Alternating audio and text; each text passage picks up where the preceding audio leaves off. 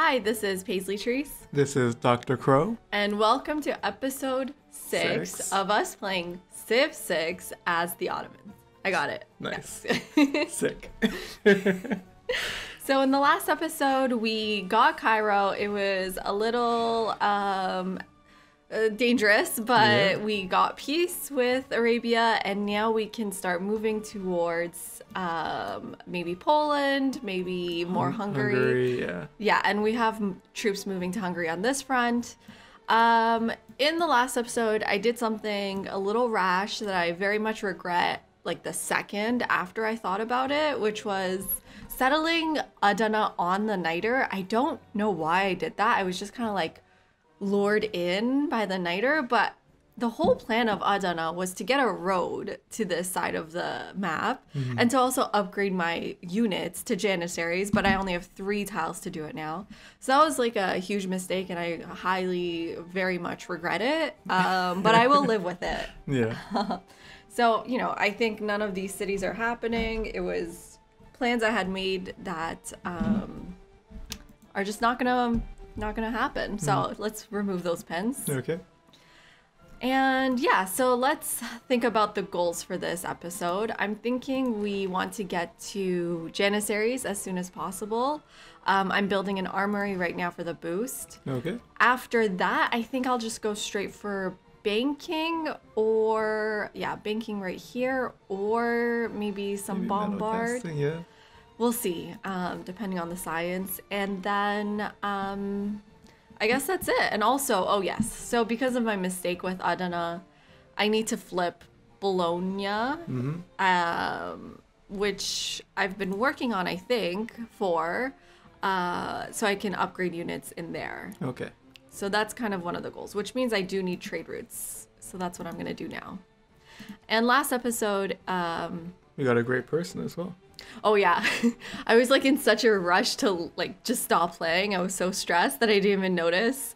We have a great person, and apparently we have a great prophet. I wasn't working for one, but I'll take it. Yeah. I guess it's because of these 2 shrines. So that's great. Yeah, so I'm gonna buy trade routes now to flip Bologna using that. Perfect. And last episode, we said we'd start off talking a little bit about Adana, so do you want to do that? Sure. So Adana is a city on the southern Mediterranean coast of Turkey.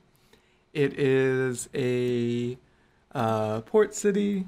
It is well known for its spicy food. I think people think Turkish food is spicy, but it's not usually very spicy except for certain dishes. But Adana food is quite spicy.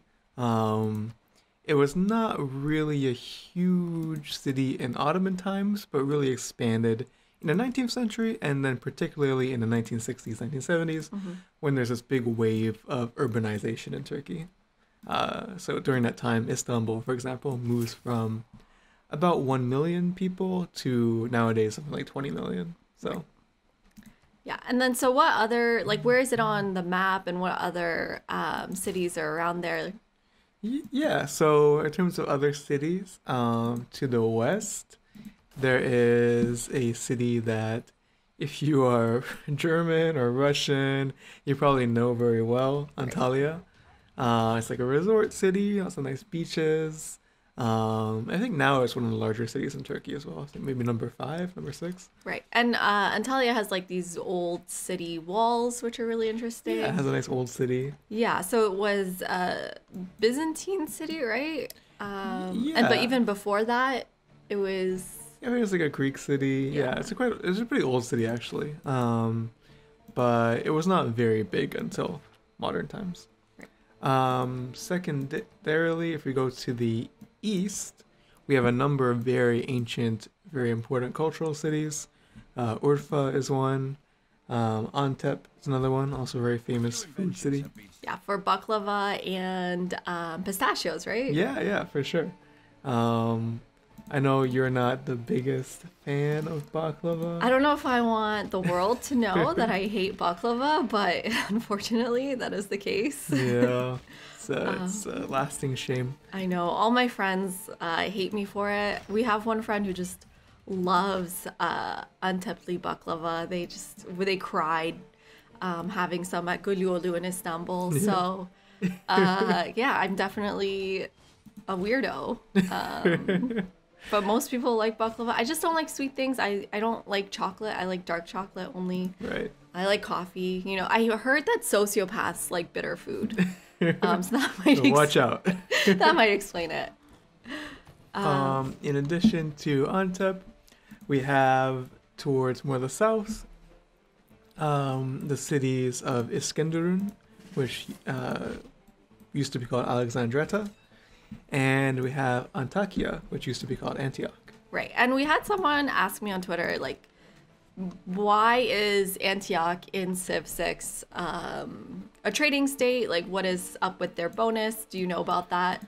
And unfortunately, I have no idea. Do you wanna give a guess? Yeah, I would assume it has to do with its importance as a trading city. Yeah, I mean it was one of the end points of the Silk Road.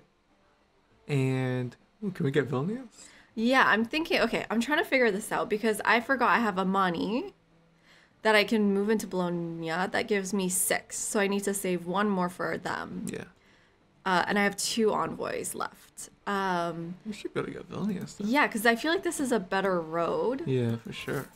And then here, I can do Vilnius again, or I can do Zanzibar and get my suzerainty back with them and get a better gold deal. And then I can put 1 into Vilnius and save 1 for Bologna. Okay. I think that's the plan. Okay. Nice. So I'm maxed out on my trade routes now, which gives me the boost. That was the plan. And then I think after that, I was thinking, do we go for our 4-tier government or do we just go for guilds to get the banking boost? Mm-hmm. And I think I want to do guilds after. I don't know. Okay. I still have time I have 1 turn to think about it. Okay. But yeah, speaking of gold city states, so Antioch is a trading city, right? Yeah. Or it was. Yeah, definitely. I mean, Antioch in the classical era was, one of the biggest cities in the world. So it's not quite as important in Ottoman times, but it still is a really important, trading nexus. And later on in the 19th century, it'll be kind of displaced by new cities like Beirut, Haifa, right? But during, previous decades and previous centuries, Antakya, along with Damascus, Aleppo, Homs, Hama are really important trading cities. Right. And this book that sort of I was, I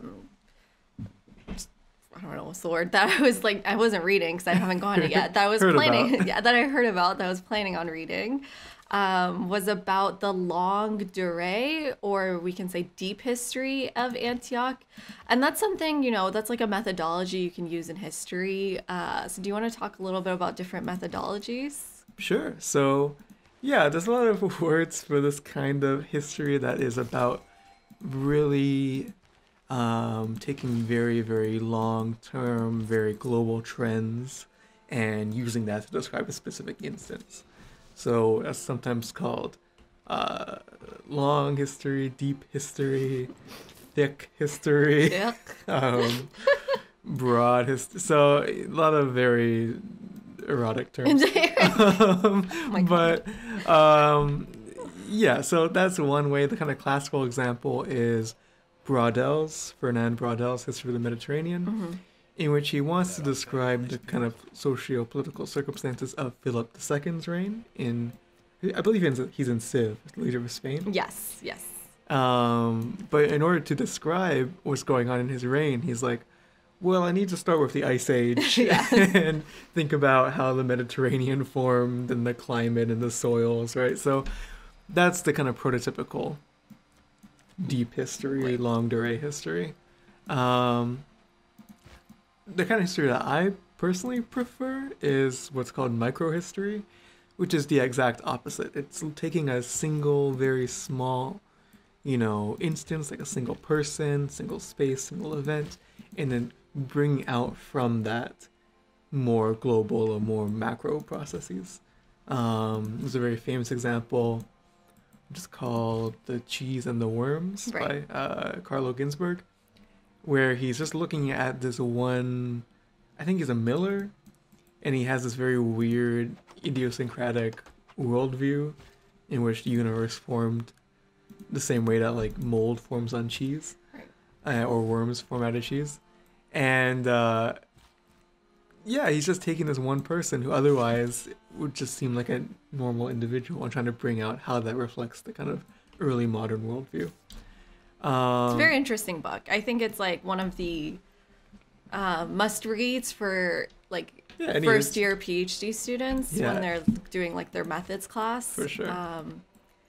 Yeah, even if you're doing sort of like a not European history, it's still interesting to think about the ways that you can sort of create these narratives and tap into the sources that we have. Yeah. And for Ottomans, we have other sources like the Barber of Damascus, I think is sort of a comparable story. Yeah, similar story in which it's a barber, not a miller, who is surprising. Yeah, he was basically writing like, I guess he has like a kind of writing mania or something, so he just keeps writing. Writing mania? You know, like people just need to write, you know? Yeah. So he is just writing down these journals, but, you know, is reflecting his worldview. And, yeah, we really see how like an average person would have understood the politics of that time, right? And that's one of the good things about microhistory is that we learn, you know, kind of history from below, right? It's history that's not just about kings and about empires and about, you know, this battle affected this, but it's really about like how did a person live in that time. Right. So why is it that you like that kind of history more? Like people would argue that history from above is more consequential, right? Yeah, I mean, currently I think the dominant form of history, or the most in fashion form, are these deeper, broad histories, because our interest right now is, I think, shaped by things like climate, disease. So not deeper, but broader. Broader, yeah, but also deeper. I mean, what do you mean? Because like climate, you know, climates are very long-term processes, right? Like you can't talk about the climate changing from one year to the next, right? Right.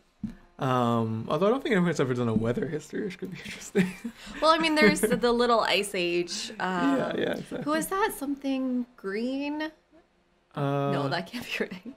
Sam White. Sam White. Yeah. I was just thinking a color. A color. Yeah, so Sam White does like Sam Purple. histories of climate, but they're also microhistories. Well, they're more in the macro side. He's not really dealing with like a specific, because the microhistory should be like the history of, for example, one would be a history of a single like very short event, like people in Paris for some reason turned against their cats at one point in like the 18th century. Right? Is this true? Is this just an example? No, this is a true example, right? They really started. It was like what do you mean? It was like a fad where people started like killing cats and hating cats and beating cats up, right? Beth, please close your ears. Yeah, Don't listen. That's our cat. She's sitting right there. You know, and like in terms of like political, it has no political significance. Like it's just something that happened, right? But what do you mean? It must have some significance. But the point is, okay, what does this say about their conceptions about, you know, cats? Not just cats, but all kinds of things, right? Like how is this a reaction to, how, you know, how is this like them displacing their concerns about something else onto these cats, right? Right. Sad. But yeah, because I think, you know, with climate change, with COVID, with all this stuff, like we're right now, I think the fashion really is for these very like broad histories of like, you know, trying to give like, well, an example would be, I think, a recent book by David Graeber and some other guy, which is called like a new history of everything or something, right? And that's the kind of classic example where it's like trying to tell you the history of human, you know, like thought or human societies, right? Whereas for microhistory, you know, our cat heard the story about. Hi, I'm a kitten. I'm from Turkey. Hello. Yeah. Okay, you gotta go. But yeah, so that one, actually, I saw there's some like beef on Twitter, not on Twitter, just like in the academic world about that book, right? Yeah. What's his name came out with like a review about it. Appiah? Yeah, Appiah, he does work on cosmopolitanism. I'm just confused how people claim so much as their expertise. Like, I feel like I wouldn't ever feel comfortable talking about archaeology if I'm not an archaeologist. I can barely talk about like the 15th century Ottomans, right? Like I'm just like spitballing for a lot of that. When it's not the 19th century, I'm like, you know, so like how can I talk about a field that's not even my field, right? Like, yeah.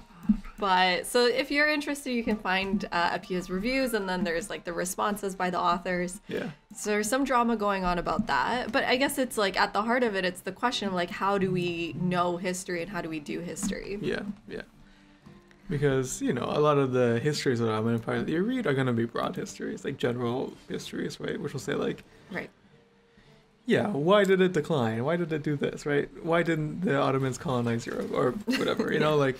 And so, yeah, for me personally, you know, I feel like broad, deep, whatever histories can be done very well, but they can also gloss over all the particularities, right? Which, and I think the interesting things in history come out of particularities a lot of the time. Yeah.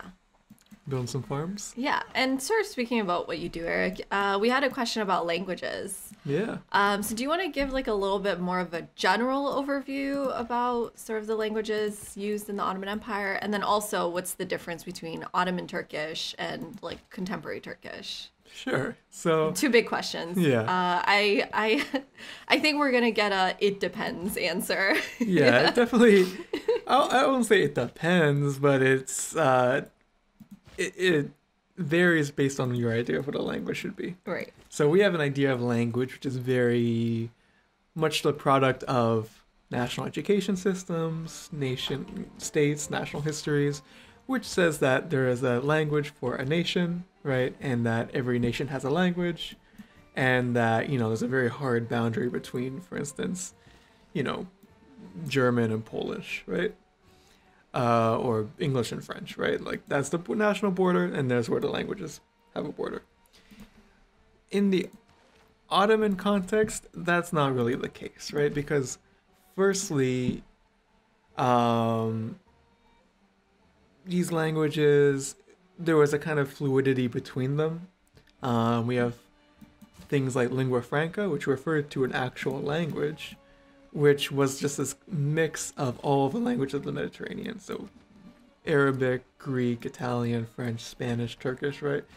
All forms this one big mix called lingua franca. Right. And so we get the term from. And Ottoman is kind of like this. It's a mix of, you know, Turkish grammar with Persian vocabulary and Arabic vocabulary and different elements of grammar that are brought together. And you can have whole pieces that are in what you could call Arabic or Persian, but they're still Ottoman, right? It's still in the field of Ottoman. Yeah, and I saw someone saying, like, it's different when Turkish absorbs Arabic because they're, like, not related languages versus French and English are both European languages, which I'm no expert, but they're also not the same family, right?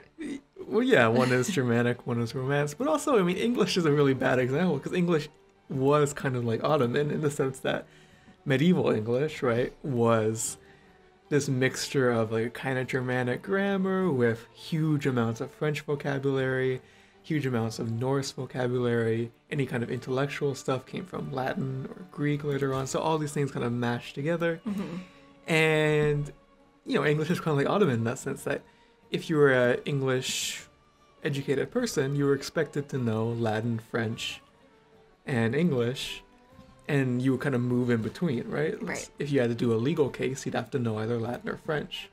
If you had to speak to someone, you need to know kind of English, right? So, and Ottoman is like that too. So there was a kind of presumption that an educated Ottoman bureaucrat, intellectual, should know or be completely conversant in Arabic, Persian, Turkish. Mm-hmm. And because of that, the Ottoman language itself has a lot of, just kind of not even having these boundaries, right? These boundaries become more stylistic than linguistic. For that reason, it's very different from the modern Turkish language, which is more of a kind of national language in the sense that we understand it today. Because there was this huge reform process in the 20th century, which began in the 19th century, but really took place in the 1920s, 1930s, in which script was changed, grammar was simplified, huge amounts of vocabulary was changed. Mm-hmm. like almost all these words of Arabic, Persian. Yeah. You know. And like, what's the process of changing? Like, how do you go about changing a language, right? Like, this is not a simple task. The script reform, they did it in 3 months, so it was quite a fast thing. Yeah. It just said, okay, like 3 months from now, we're not printing anything in an old script, so you better learn it, you know? I mean, there's a lot of like, I don't know, in the people we've spoken to who are native speakers of Turkish or Turkic languages, there's a lot of, I would say, controversy or like contention. Some people are really happy that it changed, and some people are very upset that, you know, they can't walk around Istanbul and read like the inscriptions on buildings. But like, for example, we have a friend who is like, her native tongue is Azeri, which is like a Turkic language, and they still use the Persian/Arabic script. But she always makes this joke about, in Turkish, you can say oldum, meaning I was, right? Or öldüm, which means I died. And in the Arabic script, you write it exactly the same. So yeah, there's a lot of words like I'll just say it in English. There's like Kurk, which can be read in Turkish as like 40 different words, but it's all the same letters in Ottoman script. Yeah. But yeah, my personal philosophy is I don't think languages can ever be impoverished or rich or capable versus incapable. I think languages are constantly changing and evolving, so I don't think that the language reform process is like a catastrophe, but I think both sides have points, right? Like on one hand, clearly the modern Turkish alphabet is vastly clearer than the Ottoman script. At the same time, I mean, there is a kind of disconnection because all the historical documents, all the inscriptions, all the stuff has to be translated back into modern Turkish, right? And you lose a lot of context in that, in doing so. So there is a kind of a disconnect, right? And I think, nowadays, people are trying to kind of revive Ottoman learning in high school, trying to kind of revive it and learn more Arabic and Persian, also because of the changing alignments. Alignments and even demographics of Turkey, right?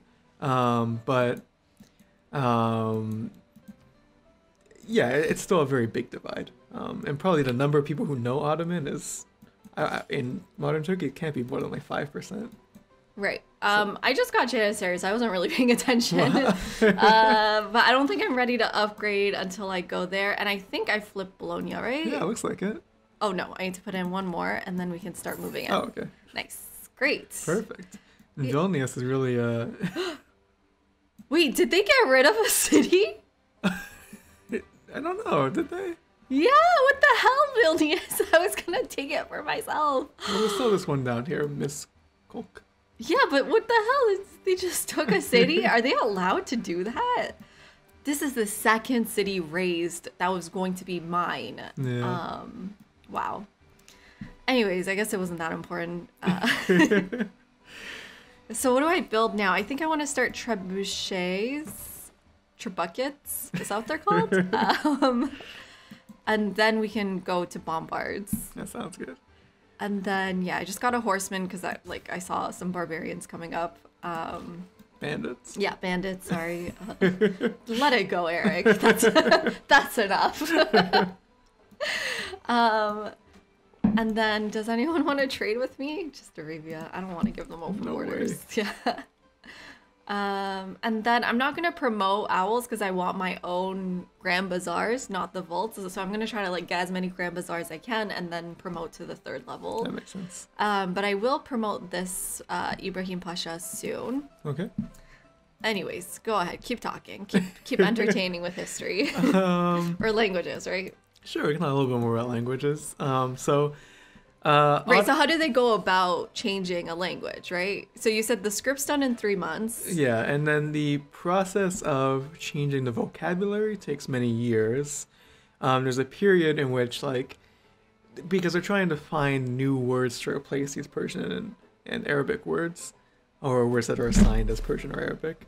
And to do so, like, a lot of them involve like weird back formations of like Turkish stems, or like philological or like archaeological stuff. Oh no. Not again. Not again. I'm surprised I have 4 Diplo favors. Okay. Good. Okay, great. Sorry. So there's a period of time in the 1920s, 1930s where there's basically like a handbook, and you're supposed to write everything in Ottoman and then just replace all the words from this handbook of like new words. So for a period, it was just kind of chaotic, right? But nowadays, a lot of these words, people don't even know that they're new words, right? People don't even know that they're from the Republic era. So, can you give some examples? One time I was reading Ottoman for a friend, and there was the phrase "o zaman," which is like, and then, or that time, and yeah, he's like Uzman, which is like expert, and that's a very clearly Republic era word. And the teacher got kind of mad. She's like, "What are you talking?" Poor guy. Yeah. Okay, well, how do I get through here? Why is this builder right there? What's he even doing there? I don't know. What are you gonna build there, man? But I can move through with some of them. Yeah, that's good. Let's see. And then this one can upgrade there.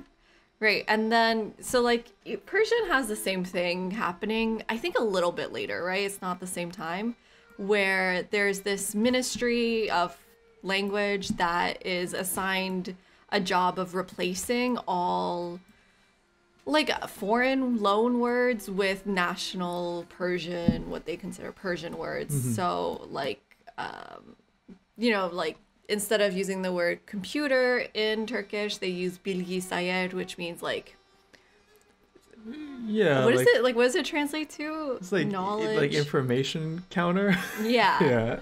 Yeah, and so like that was a conscious choice to use like a Turkish compound instead of a loan word. Yeah, a loan word. Yeah.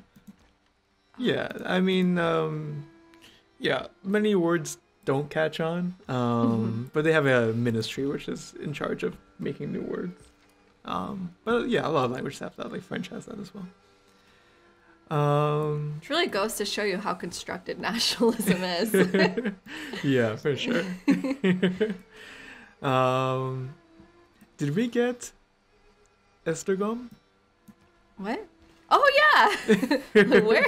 Yeah, I did get it. Wow, nice. Nice. I totally forgot. Let's keep the city. Yeah.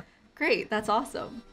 But we can keep going a little bit more until we get our first Janissary. That sounds like a good idea. Yeah. We do have this Hungarian crossbowman right there. I'm hoping the swordsman, which isn't mine, will bait the attack there. Okay.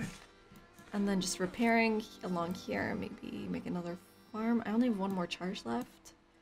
I think I'll make a farm and then do my diplomatic quarter here. Because I'm thinking I'm going to like centralize trade routes from Baghdad. That makes sense. Yeah, hopefully that makes sense. Yeah. One last thing about Ottoman literature, which I can talk about. So as I think I mentioned, right, there's this very important tradition of poetry called divan poetry, which is the kind of, elite literary culture of the Ottoman Empire, is this very complex, ornate, poetic style. And because the kind of aesthetic of this was of a kind of complete literary work of art, in the sense that, there is, it fits perfectly within this meter. It is having all this, reference to previous works, and is referencing itself, referencing the shape of the letters in the text. And because every letter in the Ottoman script has a numeric value assigned to it, also all the numbers in that poem would add up to like an important date sometimes. And, I remember seeing that. And then it's written in calligraphy, right? So also the visual aspect is, there. So it was really viewed as kind of this, like, the ideal form of Ottoman divan poetry was of this almost complete aesthetic, right? which makes it sometimes very difficult to translate because you lose all of those, references in the text. But there are good translations of some divan poetry, and there's also pretty good translations of Ottoman prose. And the most famous prose text probably is the travelogue of Evliya Çelebi. Right. Evliya was a 17th century traveler who went pretty much all around the Ottoman Empire, a little bit around Europe, a little bit in Iran, and he has all these fun observations. He writes in a very kind of interesting, a little bit fanciful style. So you can't always take his text as like a history text, but it's definitely a fun read to get the Ottoman kind of like conceptualization of certain things, and Evliya's particular conceptualization of, different countries around the world. He's kind of positive about Hungary, actually. He likes the Hungarians, but he hates Austrians, right? What was that phrase he uses? Yeah, it says like, the Hungarians may be barbarians, but at least they're honorable, and the Austrians are or neither, right? Like they're both barbarians and dishonorable. No offense, Austrians. We don't condone that message. Yeah. I mean, it did start 2 world wars, but that's okay. Moving on. I am about to upgrade my Janissaries. Ooh. Let's watch this happen. Here we go. So my era score. How much niter is that? I have the card in, right? 5 niter? Yes. Wow. Great. It's cheap. Yes, very cheap. People say you shouldn't build men-at-arms to upgrade into Janissaries because the production for men-at-arms is like more than Janissaries. Before you do that, it does look like the Byzantines are going to attack. Are they? Are they at war? Let's see. Oh. Can we make them make peace? Is there a way to do that? Make other people make peace? Yeah. No. Oh, okay. How do I do that? I was playing Alpha Centauri, which is like the 1998 version, like sequel to Civ 2, I think. Really? Yeah, and you can ask people to make peace. I mean, I've never tried it. Make demand? No, I don't think there's any option. But it's fine. Like, I can just try to snipe the city or... We have our roads. Hopefully it should be a little bit... Yeah, I don't know if I can get there in time. Maybe, they do have strong units. What if we just move one guy, like one man-at-arms there, and then wait for the Byzantines to bring it down, and then just move? Yeah, I do have my horsemen there, so hopefully that's enough. It doesn't have a person in there. Like, you pretty easily get it there. Not with a horseman. So I'll try, but I'm pretty far. Like, I don't know how many. I'm like probably 5 turns away from getting to the city. Okay. Anyways, where was I? My capital. Yes, I'm building trebuchets. Trebuchets. I'm kidding. I am joking. Is that a battering ram? Yeah, I don't know what that's for. I guess to take the Arabian city here. I don't know. Like, should I? Some serious barbarians. Oh, okay. Yeah, I mean, I got a horseman. So hopefully that's enough. Might not be. And let's check on religion. Okay, good. There's 2 at least. Yeah. Let's see the victory here. Okay, I'm Muslim, so that should be enough. I'm gonna wait to use my religion until I have like more cities with hopefully holy sites, so that as soon as I found my religion, all of them will switch over. That's my goal, unless it's like an emergency and someone's winning religious victory. So let's do one more turn, and then let's look at these Janissaries. Yeah, and maybe next episode we can talk about the Janissaries. That sounds good. Okay. I'm going to leave this decision for later. I just want to think about it a little bit. But here is our situation. We have Janissaries looking good. Yeah, very nice. Nice hats. Yeah, and we are going to upgrade everyone, move into this city, hopefully get it before the Byzantines do, and start moving towards Buda, I guess. Yeah, maybe buy a trebuchet here. We'll see. Okay, I can think about it between episodes. So next time we'll talk about Janissaries, right? Yeah, a little bit more about Janissaries, and then we can answer some more questions too. Yeah, and then maybe I'll get the Barbary Corsair next episode. I think I already unlocked it, right? Yeah, it's already unlocked, so maybe I can get one in our single sad naval city here. And we can talk about the Navy and the Kitab-e Bahriya next time. That sounds good. Thanks. Thanks for watching. Please let us know if you have any questions or want us to talk about other historical details. We'll definitely do that. We'll see you next time. Bye. Bye.